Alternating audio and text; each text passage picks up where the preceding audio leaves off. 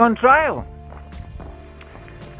Just been walking along the foreshore, on and off the road and on the track.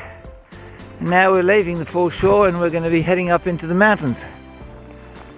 The views are going to be spectacular up there, I'm guessing. Really good, looking forward to it. We had a good night. It's a bit chilly this morning. It's a bit cool. Got my gloves on and really looking forward to it.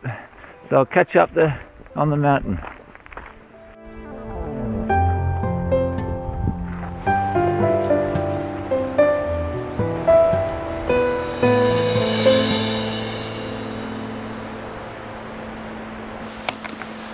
Well, it's a pretty nice walk so far. I'm just climbing up through a lovely beech tree forest. It's very pretty. Moss covered rocks and stuff. Nicely shaded under here. It's awesome. But it won't be long before I'm up above the tree line, and it'll be a completely different story then. So I might catch you down the trail, or up the trail, so to speak.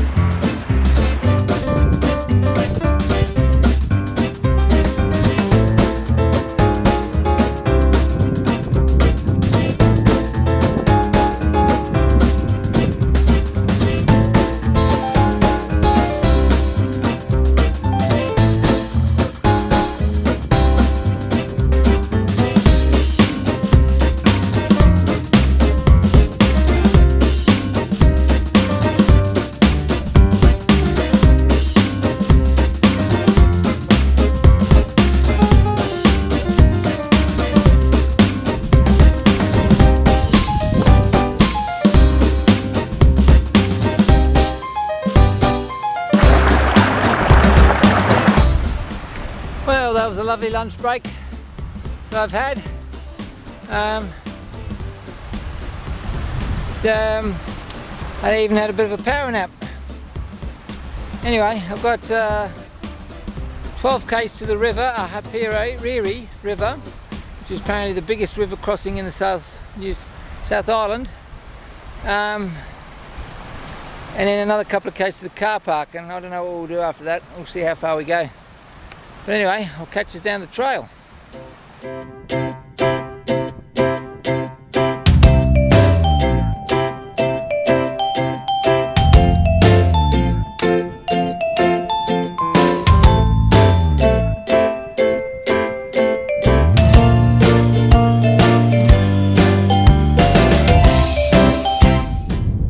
Alright, we've arrived at the Ahapiriri River.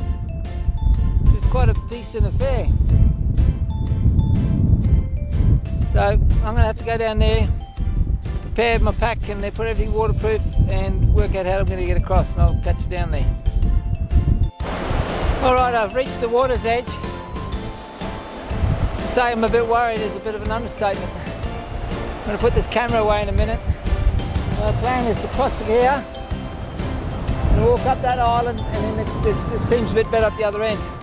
But crossing here is the tricky part, so a bit worried. Alright, catch us all later. Oh well, we've completed the river crossing. It was a bit stressful, but we managed to do it without any problems. It only just made the bottom of my shorts just a little wet, so we did well, but there was quite a bit of pressure there. I had to be very careful. Now I'm starting the next section, which is up here, up and through these mountains now. So there's apparently a private hut 9 kilometers away, so I'm hoping to be able to do that in maybe 2.5 hours or something, and see if we can get there and have the evening there. Alright, we'll see you later.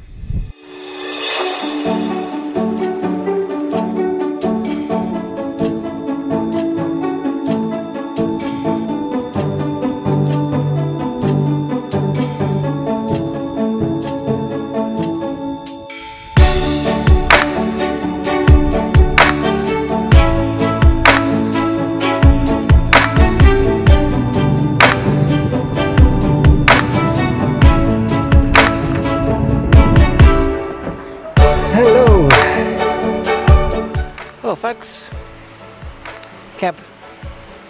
I set my tent up outside because there was a gentleman in there, and he's wanting to go to bed, and I was still going to have to cook and all that. So and this is a private hut. This is not a Department of Conservation hut, so you have to pay. It's $10 inside, $5 outside, so I saved myself $5. So yeah, so this is the view. Nice stream down there. It's going to serenade me to sleep tonight, hopefully. And yeah, sun's about to set. Well, it has actually set behind the mountains, but it's going to be good. And tomorrow we'll head up that valley, and head out over the saddle, over Martha's Saddle. So today was a massive day. Didn't quite expect it to turn out quite that massive. Ended up being nearly 40 k's, including so that wasn't on the road. That was all, you know, hiking. Went over one saddle. That was about 1,500 meters, and then down, and then across that dangerous stream. And now I'm back up to about 900 meters. So, and tomorrow I'm going to go over another Martha Saddle, which should be about 1,600 meters. So, plenty of climbing. I've had dinner. I'm going to go make myself a hot drink now, and just catch us later.